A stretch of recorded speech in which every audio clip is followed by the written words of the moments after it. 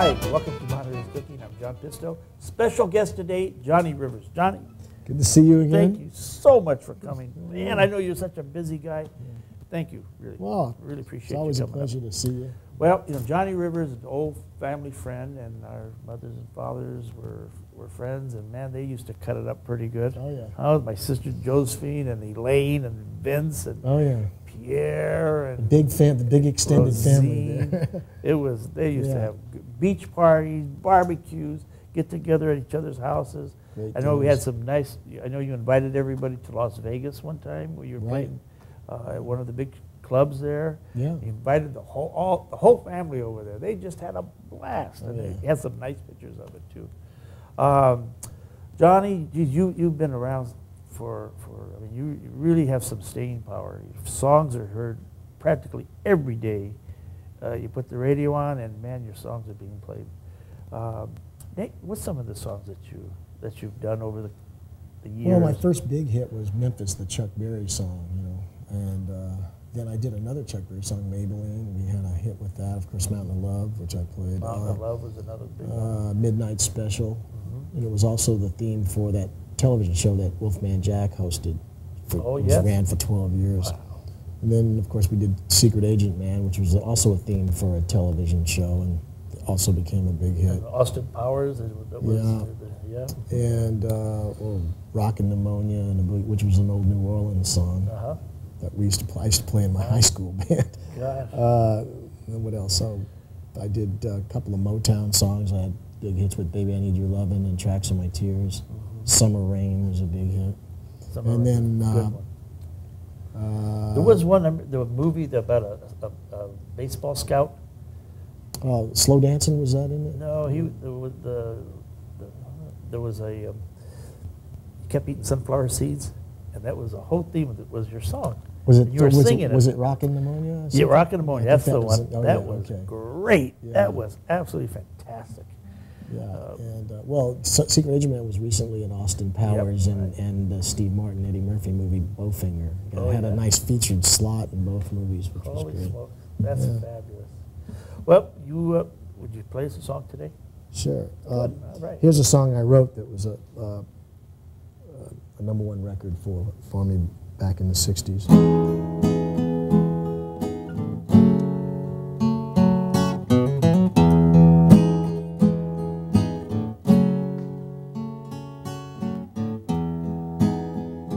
Can you tell me how much you missed me?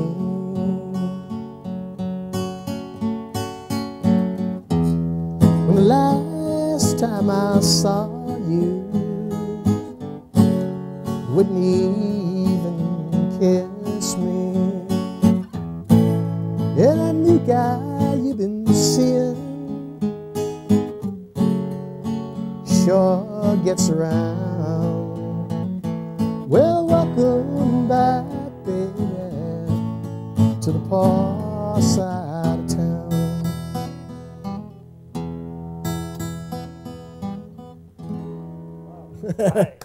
Gee, I know that's Cheryl's favorite song. She loves that. Well, man, that gets me right in the throat, folks. John, you like wine? Oh, yeah. Yes. Sure do. Our sponsor today is Scheid Vineyards, and they want to take us on a tour of their tasting room down in Salinas Valley. So let's go take a little short trip.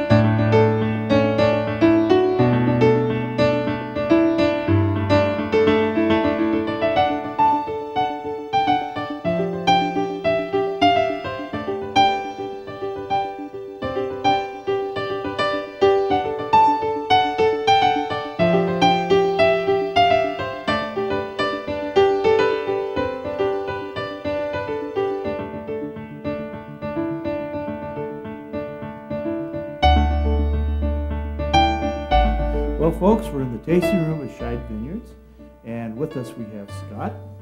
Hi, Hi, John. And Kurt. Welcome, John. Hi. Scott is Scott Scheid, president of the company, and Kurt is Kurt Volnick, and he's in charge of all the grape production. And we're talking 6,000 acres of it, and that's a lot of grapes. A lot of vines, John. A lot of vines. Scotty, maybe you could tell us how to get here and how far we are from the peninsula. You Sure. would, please. We're about 45 minutes from Monterey Peninsula right now, straight down US Highway 101 at the corner of Hobson Avenue. It's Okay. about 5 miles past the little town of Greenfield. Okay, and people, if they want to come and spend a whole day down here, there's other wineries that are all close by. Perfect way to spend a day to taste some of our Monterey County wines. Yeah, we have the maps right here. It's a good Very place to good. start and Okay. work your way back up. Good. So Kurt, maybe you can tell us what you do. Well, John, I take care of all these vineyards, oversee the cultural practices, the pruning practices, things of that nature, and also the harvest. So we dial in the grapes specifically for our customers and manage all those deliveries so that they can make the premium wines. And in fact, if you'd like, I'll take you out to our vineyard that's adjacent to the tasting room here and share with you our demonstration vineyard. This should be interesting. Let's go take a look.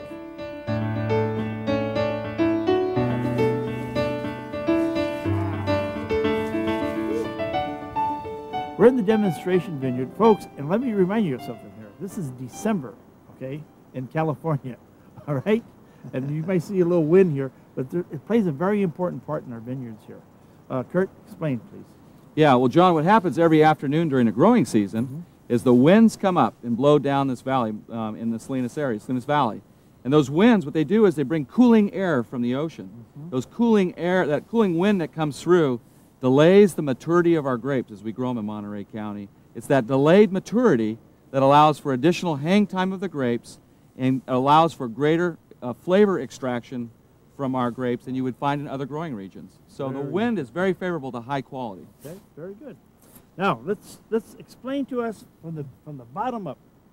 About I sure will. Good. Well, these vines were planted. This vine in front of us was planted about 4 years ago, and we put in a little vine here and grafted it, and we started training up that young vine over the period of a couple of years. When we get up here in this portion of the vine, you can see these green ties.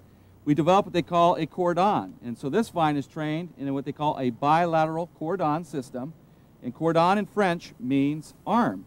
And so what we do this time of year, John, is we start pruning these vines to get ready for next year's crop. So let me point out to you something here that's very important to understand. On the vine right here, you have a bud. And these buds have to be spaced appropriately along the cordon in order for the fruit to develop spaced properly so it's not overcropped and so that we can get full development, full characteristic of the ripe fruit. So what I'm going to do for you now is I'll prune through and show you what we try to do during the wintertime. So I make a cut there, leaving behind a spur. So this is a cordon spur prune vine. I'll go ahead and cut these little spurs down. And then we have something that's growing out of position. I'll remove that so we don't have fruit that's inferior. And come through here, and once again, leave buds. That's it. So this is a pruned cordon. Very, very interesting. Okay, folks, there you have it.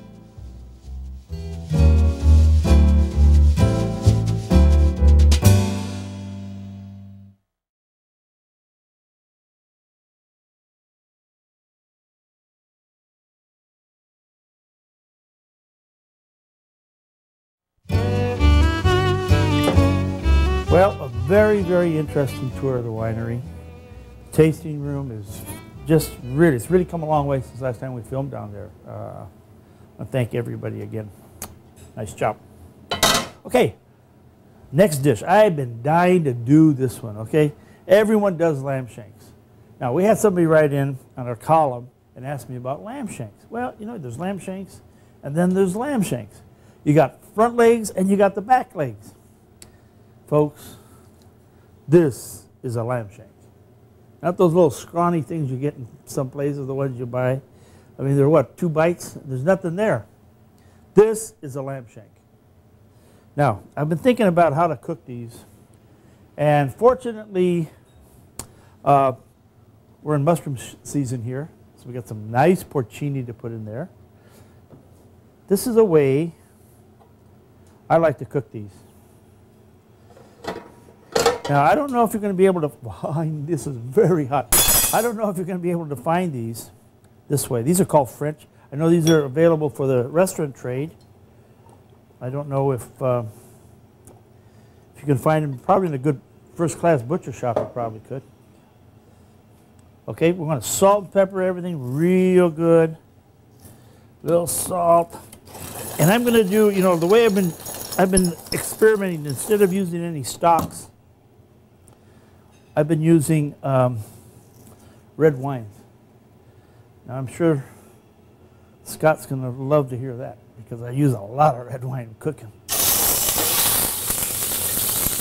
Okay, this is going to splatter like crazy. Be very careful. Okay. So what we want to do is brown this. All right, this is going to take a few minutes. Okay, you see how these get nice and brown? And you see what's happening to them? The bone is starting to, the meat is shrinking from the bone. Okay, pull this out. And we use some of that fat. Very careful. First thing is turnips and rutabaga. Carrots, leeks, butternut squash, and dried chestnuts. Why am I using dried chestnuts? Because I'm on a chestnut thing since coming back from Corsica, and I know we're up in Mendocino recently doing a mushroom foray with my buddy David Aurora. And look what I'm going to put. I'm going to put some mushrooms. Boy, these are sure kind of puny. But whoop. Oh, what do I see here? Uh-oh, look who's here. Watch out. Hey, David. Hi, John. How you doing? Hey, how are you, David? Fine. Just great. Well, here's a couple porcini. Well, to add yeah. to the dish. I thought these were mushrooms. Well, those are mushrooms, but these are mushrooms. These, hey, Okay. now we're talking. Yeah. All right. So, David is the author of these two books, folks. You want to know about mushrooms? These are the ones. Mushrooms Demystified and All That the Rain Promises and More. These are the books. David, thank you. Yeah, if you have those books, then you can find these. But never in Monterey, right? Right. Santa right. Cruz. Yeah. Santa Cruz, yeah. Good, thank yeah. you. Okay, boy, we're going to cut these guys up. right. Look at this. This is beautiful. Oh, boy. So, David, how was your foray this year up in Mendocino? Boy, that's a lot of fun. Oh, it was great up there. Wasn't it good? Yeah, yeah. It was great. And I go there now because I can't find any around here. I've taught so many people to look for mushrooms, and I can't find any here. I went out today to my favorite patch, not a mushroom in sight. Well, David, I want to thank you for bringing those on. Okay? Nice seeing you. What is it you're cooking here? Okay, this is we're putting all these vegetables together. I know you love vegetables. Yeah. And you eat meat once in a while. Yeah. Definitely love to eat mushrooms. And, you know, I got to say, you know, David and I have traveled lots of places together. And I know David likes to eat mushrooms simple as possible. And the less you do to them, the better for you. I don't barbecue them or you know, fry them or lightly grill them or steam them. You know, I think steaming is the way to go now. You know? Yeah, delicious that way. Yeah. Yeah, steam them in a pouch or something. I mean, that is definitely the way. And this has chestnuts in it, huh? Yep, this is your favorite. Right. I know you love those chestnuts. And we got squash and all these beautiful vegetables. This is going to cook down and become part of our sauce, you know. Okay, Let's great. keep putting these in. I can hardly wait. Okay. Okay, Dave. Thanks for stopping by. All right, sure. See you. Nice guy. Now, we're going to put some more. I'm going to put some thyme in here. Roughly chop it.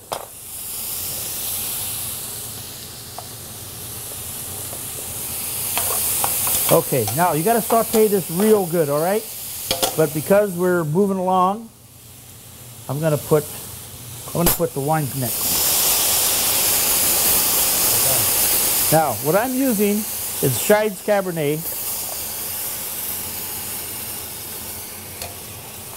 And like, you got to use a good quality wine. You don't want to use cheap wine for this, folks.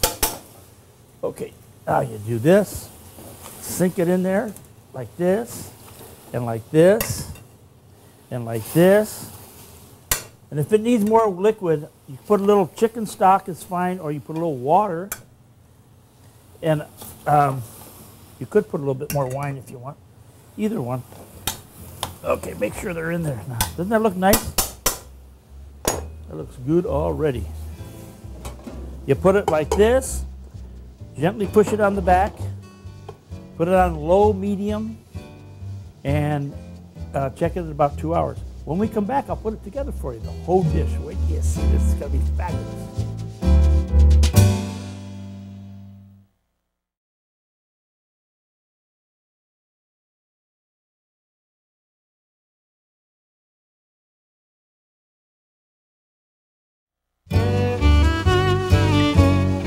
Okay, now to put this dish together, get my trusty instant polenta. Remember, I always tell you folks, don't do polenta the old way. It takes too long. And even in Italy, they use instant. 6 minutes and you got it. Real easy. Now, you know, I've been thinking about the wine we're going to have with this. And I talked the boys into coming over. In fact, they're here. Come on in, guys. Hey, John. How are you? How you doing, pal? Good to see you. Hey, John. Scotty, how Thanks are a you? lot for coming down. Okay, all right, you're welcome, pal. We Now- love to show you what we're doing down there. Oh, in the vineyards. well, you know, you guys are so unique in the wine business. You know, I mean, it's so different than what people are doing. 6,000 acres? How many? Almost 6,000 acres of wine grapes. Wow, that's a lot of juice. Thank you for the pad. Only a teeny little bit of wine. No kidding. My. What do you think we should have with this, you guys? What do you think? Now, what are we having all together here? Okay, we got lamb shanks. Those are awesome. All right. Then and now the lamb shanks have these chestnuts that are real sweet, and it has all these vegetables. You know, we put in about 6 different kind of root vegetables, which all have a lot of sugar in them also. So, you know, I think, you know, I would like for you to try even a white wine with this. What do you think? I'd love to. We've got a white wine that's been aged on French oak, buttery, big wine. It can stand up to some of the richest meats. So I think it'd be absolutely wonderful to try our Chardonnay with this. This is made to order. I then. came with a red wine, John, but I'm going to whip out the white for this one. Okay, good. All right. You know what? This is ready to go, and I think maybe we're going to try the Chard. I think it's a great idea. Let me pour you a glass, John. Oh, please! I won't say no. Drink a little first. Okay. Drink a. You want a full glass? Oh no. Just thank you very much. It smells very good. Okay, let's put this dish together, folks. Look what we're gonna do here. The rest of it I save for my daughter. In the morning I like to fry this for her. And fry it and then put maple syrup on it. Very good. Okay, now to put this dish together,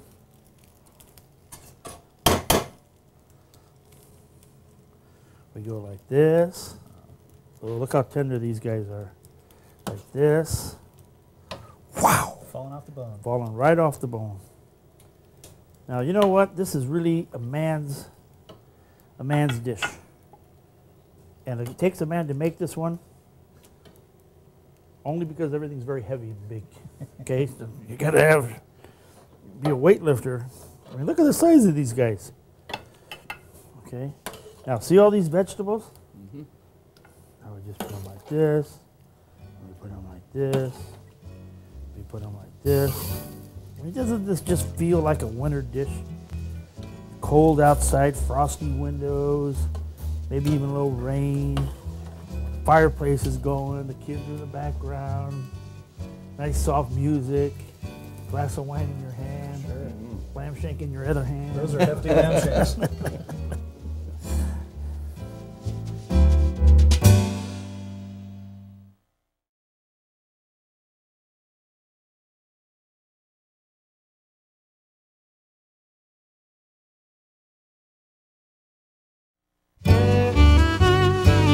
Okay, there you have it. We're all dying to taste this. But boys, I want to thank you for coming on, and thanks for the tour down there. It was very, very, very interesting. You know, I want to do a red wine with this also. Oh, okay, great opportunity. Love so to do it. yeah, we'll do a red with this, and we're going to do a white and a red because we've been like to break the rules, so to speak, and try white wines with red meats. And you know, surprisingly, it works very good. Yeah. So you know, folks, we'll see you later. We're going to try this stuff out.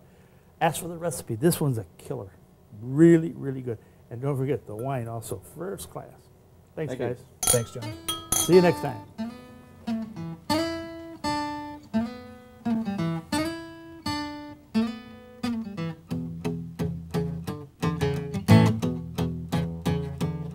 Long distance information, get me Memphis, Tennessee. Help me find a party that tried to get in touch with me. Now she did not leave a number, but I know who placed the call, 'cause my uncle took the message and he wrote it on the wall.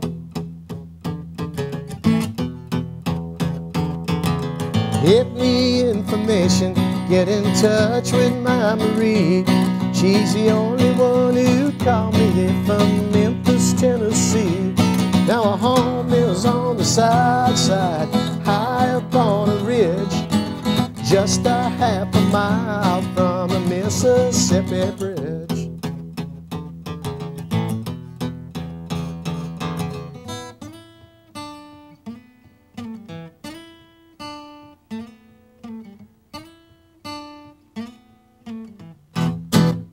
Right, woo! Man! Woo-hoo! That's fabulous. Use that as a segue. Okay? Bravo.